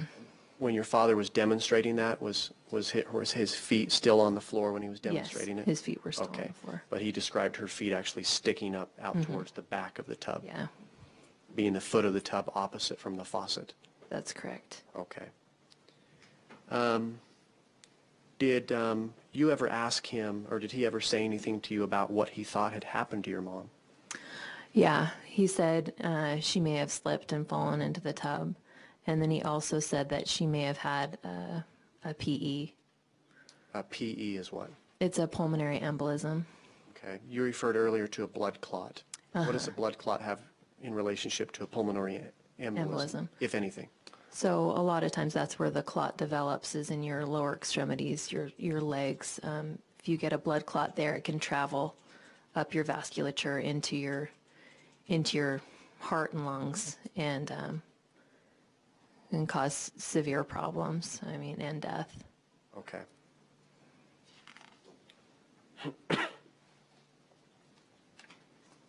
Did he ever say anything to her about maybe she was using the bathroom and something happened? You know, I don't. Oh, well, he thought that she was probably getting ready for a bath and slipped and fell or had a pulmonary embolism, but he didn't say. I don't believe anything else specifically. Did he ever describe to you what your mom was wearing when he found her? Yeah, he said that she had garments on, and a bra, and a top, and no, she didn't have any pants on or garment bottoms. Okay. She was naked from the waist down. Okay. When you went to the bathroom that day, April 11, 2007, and your dad's demonstrating this for you and describing, did you take a moment to look around the bathroom to see how was anything in disarray or anything like that? No, I mean, I noticed that the rug was missing, and I later found that out in the garage, you know, the little bath rug, but Now this rug, where was this rug in relationship to the tub? it was just right below the little step going into the tub, so just so you could step out and step onto a rug and wouldn't slip. So just to the side of the tub then? Just in, yeah. On the outside? Just in the outside of it, yeah. Okay. Did you look around the master bedroom at all and notice anything? You I noticed? did. I looked around looking for the medication. It wasn't there. Okay. Did you, by chance, ever look for garment bottoms or pants or anything like that? That you recall? I don't recall. Okay. I'm referring you to State's Exhibit number 18. Do you recognize that? I do. And what is that? That's a picture of Gypsy Jillian Willis. Okay. And at some point, did you come to know Gypsy Willis? Yes. And did she go by the name of Gypsy? She went by Jillian. Okay. Do you recall the first time you ever met Gypsy Willis? I do. And approximately when was that? And where was it? It was in my home. This was right after I'd finished my finals, my first year finals, and it was driving home for the summer. And Gypsy was there at my house. Okay. I'm sorry, it was at your house in Nevada? No, sorry, at my house in Pleasant Grove. Okay. Sorry, Thank you. the family home. The That was home to me. Okay. Family home. Yeah. In what capacity was she when you met her? I mean, did she have a role in the family? Yeah. Oh, my dad said she was the nanny. Okay. Did you have any knowledge of a woman named Gypsy preceding your mother's death I did. that caused you concern? I did. Okay. Let's talk about that for just a little bit. Okay. Do you recall a conversation or an argument that you overheard between your parents, the defendant and Michelle, prior to her death? I do. Did the topic of Gypsy come up? Yes. Approximately when was this in relationship to your mom's death? So just a couple days before she died. Okay. And do you remember where this was? Yes. My parents were in their bedroom arguing at the Pleasant Grove home, And where were you? just outside of the door. Was the door shut, their door shut? Yes. Okay. And what did you overhear? Well, my mom was wanting my dad's phone records. Okay. I guess we'll go into that a little bit later, but she wanted the phone records so she could see if he was still calling the number that belonged to Gypsy Jillian Willis. Did you hear her confront, was the defendant confronted with the suspicions of an affair? Yes. Okay. Yeah, my mom had confronted him previously, but she confronted him again at that time and said, I don't believe your story. I want the phone records. I'm not going to let this die. That's what she said. And this was in reference to Gypsy? To Gypsy, yes. Did she use the name Gypsy? Yes. Okay. Did you hear your dad's response? He told her that she was crazy. He said that it's ridiculous. He's not having an affair. He said that she couldn't get his phone records. Well, he had changed. So she went on to log in to get his phone records. She had his password so she could access his phone records online. She went in that day again to access the new month's phone records and found that he had changed his password. So she confronted him with that, wanted his new password. What did he say? He said that he couldn't give her the new password because his phone was owned by Utah State because he was the medical director at the developmental center, and said that that would be a violation. He couldn't have her look at the records because, I don't know if he used the word HIPAA violation or what, but he said that since it was a state record, she's not allowed to see it. Okay. Now, you mentioned that that she had confronted him before about her suspicions of an affair, Yes. and with respect to a woman named Gypsy. Mm-hmm. How did you become aware of the name Gypsy? And when did you become aware of that? It was late March. My mom had confided in me that she was concerned that my dad was having an affair. And And so her request, took his phone and was able to get his password for his phone records. I logged in, we saw them online, and we saw that he had been calling a specific number. Did you check on that specific number?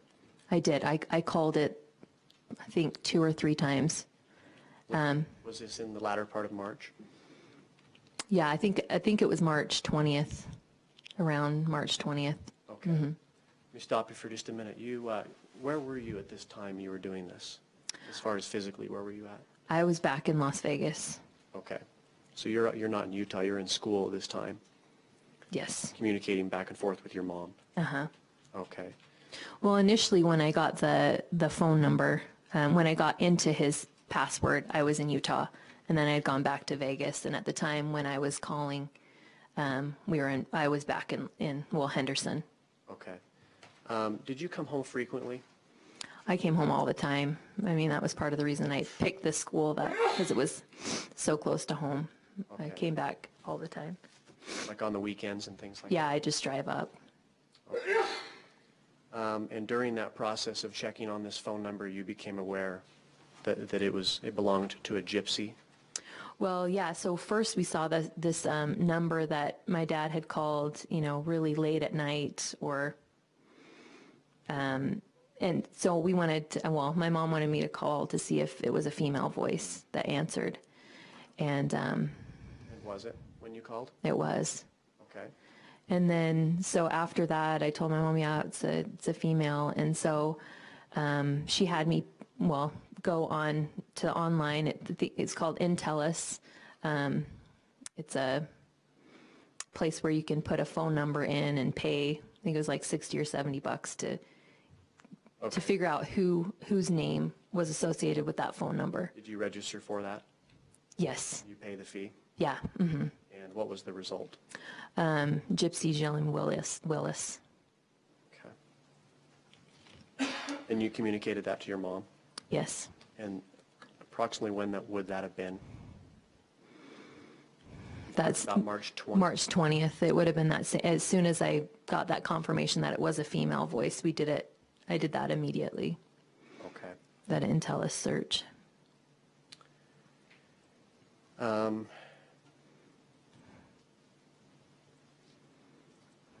Did you ever see Gypsy Willis in the home functioning as a nanny or in her role as a nanny? No, I mean, I really never saw her do what I would consider nanny. What did you see? I saw her, I mean, just come and go throughout the day. I never saw her pick up the children or do any cooking or cleaning. I saw her following my dad around a lot. I saw them leaving together often. I don't believe I ever saw her cook at all, I don't think. Okay. But she kind of just was there. When were you first made aware of Gypsy being the nanny for the family? This was shortly after my mother's funeral, probably within a week after her funeral, when I was back down in Henderson. How did you become aware of it? My dad called me on the phone and said, Alexis, I've found the perfect nanny. Did you ask what her name was, or did he tell you her name? Yeah, I said, well, Dad, what's her name? And he started to say, he said, Jillian. I said, Dad, Gypsy Jillian Willis. I know that woman. I know Mom was worried you were having an affair with her, and you're not to bring her into this home. And how did he respond? Oh, he got irate. He was screaming at me, saying, how dare you accuse me, and hung up on me. Okay. He didn't know that I knew.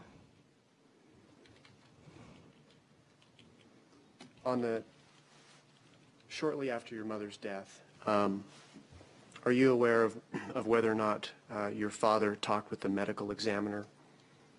Yeah. Yeah, And the medical examiner is the person that performs an autopsy on the deceased? yes. Okay. It was Dr. Maureen Fricky. Okay. How is it that you know that your father spoke with Dr. Fricky? Because he had her on speakerphone when I was there in the room. And when would this have been in relationship to your mom's death? It would have been the day after her death. Okay. And you were present in the room with him? I know he talked to her on a couple occasions. A couple of occasions? Okay. It was on speakerphone, you say? Yes. You could overhear Dr. Fricky? What was your dad telling the medical examiner? He was just kind of telling her what had happened that day, you know, how he found my mom. Did he describe? Yeah, sorry. Did he describe how the position of your mom's body when he found her? He did. And was that consistent with what you've testified today as to what your dad demonstrated to you? Yes. Okay. What else did he He also was talking to her about the medications that she had been taking. He did ask her if she found anything abnormal. And she said, yeah, she didn't have a uterus, and they both laughed.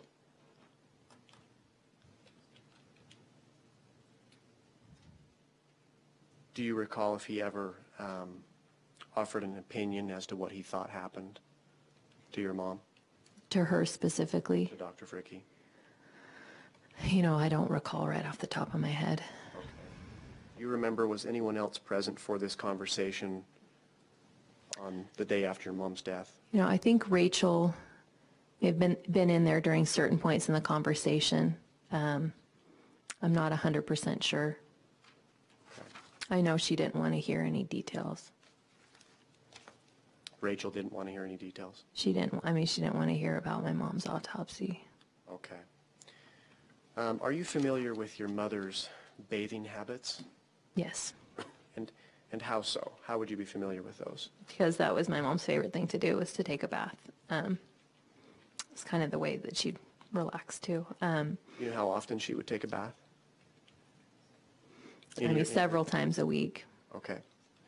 And was this throughout her life, growing up with her? Mm-hmm. She liked this? Yeah.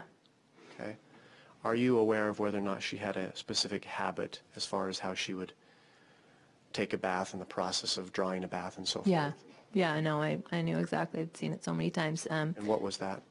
Well, she'd start the bath water up, and then she'd get in it and turn it up as hot as it could go. She liked it really, really hot. Okay. And then once it was full, she would turn off the water? Yes. Okay. Do you know if she ever drew a bath and filled the bath up first and then got in? Objection, Your Honor, calls for speculation. Sustained, you may inquire about her routine habit. Okay. How often did you see your mother bathe?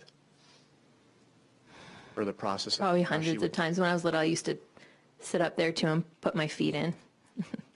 Okay. So, I saw her. Did you see her prepare a bath? Oh, yeah. In Hundreds of addition to times. just- okay. And you mentioned hundreds of times Throughout my life, yeah, definitely. throughout your life you did. Did she consistently draw a bath in the same way Yes. as you've described? She would turn the water on and then get in, and then turn the water off after she's already been in. That's correct. Did at any point you ever see her turn the water on, fill the bath, and then get in? Mm-mm. Okay. I don't recall ever seeing her do that. Okay.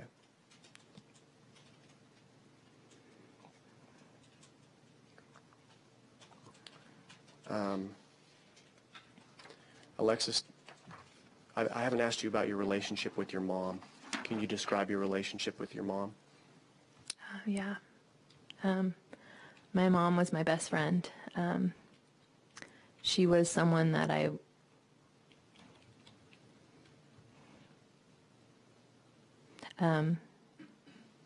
was always around her. She was kind of like my superhero when I was tried to be her sidekick, you know. She was someone that I just, I adored. She confided in me a lot, and I did the same with her. She was my mom, you know. Your Honor, I will, just one moment.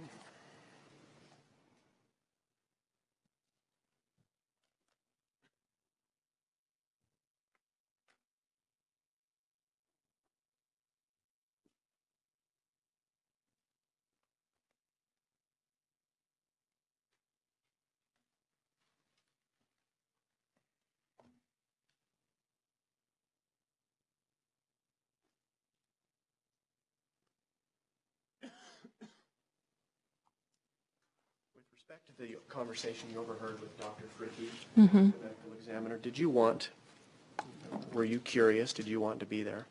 I wanted to know what happened. Okay. With respect to, your father demonstrated and described how he found your mom in the tub that morning, April 11th, 2007. Did he make any statements to you about the water being on or off when he walked into the room? I don't specifically recall. I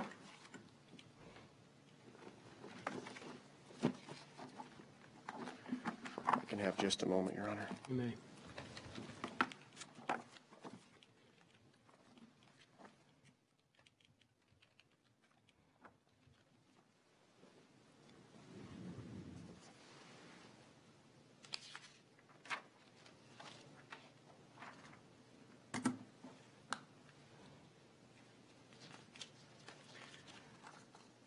Did you have occasion to email investigators in this case information about the investigation? Yes, throughout the years, I've definitely emailed them. If I were to show you an email that talked about the issue at hand, do you think that may help refresh your memory? The issue As to what your father may have told you? Yeah.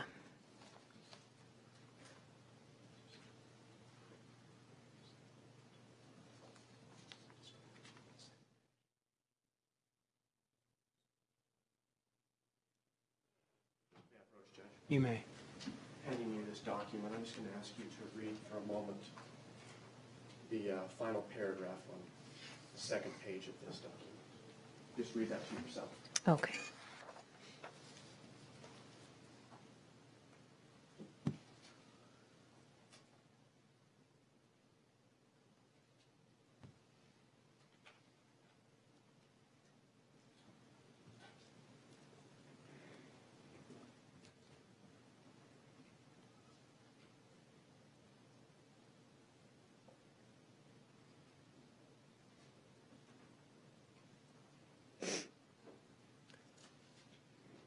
Is that language from an email that you sent to an investigator in this case? Yeah, that is. Is there a date on that email?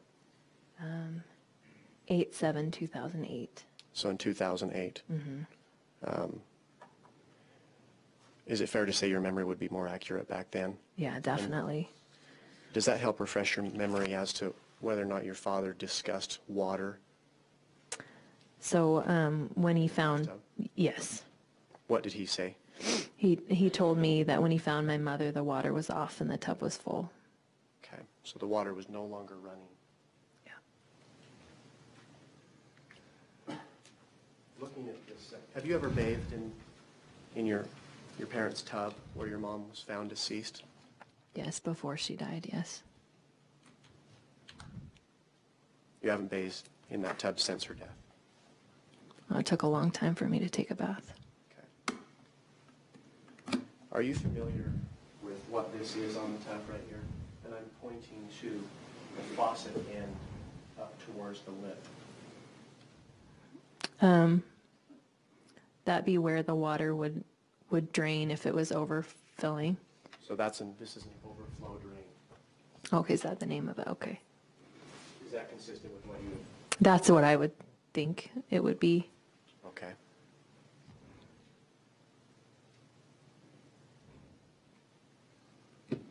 taking you back to the final post-operative visit with Dr. Thompson, you mentioned that you were there along with your mom and dad, of course Dr. Thompson, and then Ada was there, you think also. Are you aware of any additional prescriptions that were filled on that day or that were requested by anyone? On that final day, I'm not 100% aware of. I don't remember. Okay. Did you ever have a conversation with your dad about your mom's upcoming plastic surgery, the reason she was having the surgery? I did. Well, when I talked to him about it, just initially. Initially, yes. Yeah, he said he was giving it to her as a present. He'd surprised her with plastic surgery Okay. as a present.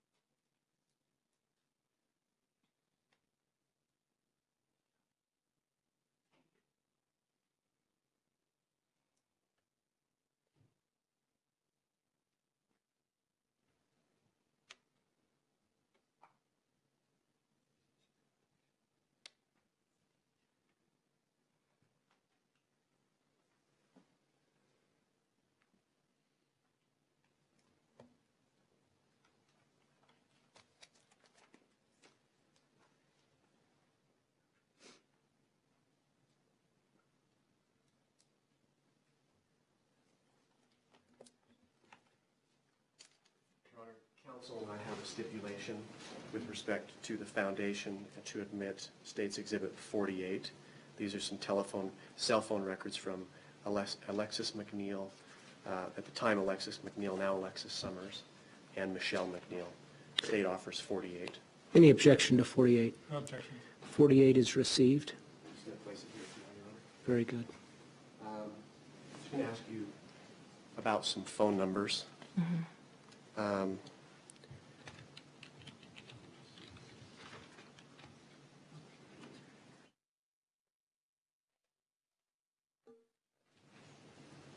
Do you happen to recall your cell phone number at that time? No, I don't remember what it was. If I can approach your own. Handing you a handwritten document that looks like you created. I'm just going to ask you a few questions. Would that help refresh your memory as to your phone number and your Yes. father's phone number and your mom's phone number? Yeah, it has them all. Has them all listed. What was your cell phone number at this time, the relevant time of this case? 801. And what about your father's cell phone number? An Prefix. 801. Is it an 801 prefix on your phone as well? Yes. Okay. I'm sorry, it was 70. Thank you. So I have 801-319. The family home in Pleasant Grove. 801-785-7588.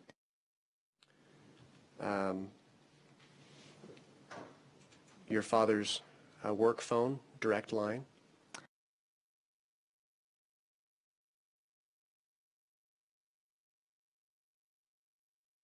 When you would receive a call from your dad, and so it would show up on your phone, would it show up as a different number than his direct line?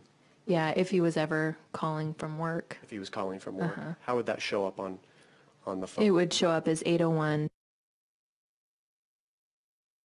And then lastly, you mentioned that you had called Gypsy Willis's phone Yes. a couple of times in March. And what was the phone number that you would have called? 801.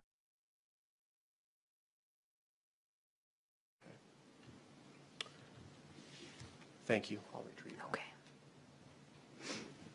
With that, Your Honor, the state would tender the witness. How long do you think you would be on cross? Probably a little more than an hour. Okay. Why don't we break for lunch then? Ladies and gentlemen, please keep in mind my prior admonition to you. You're not to form or express any opinion about the case until it's finally submitted to you for deliberation. Don't do any research on your own using a computer or something else. Avoid television, internet, and other news coverage of the trial. And it's your duty not to discuss any subject of the trial with each other or with anyone else that you might see during the lunch hour. We will reconvene at 1 o'clock. Court's in recess. All rise.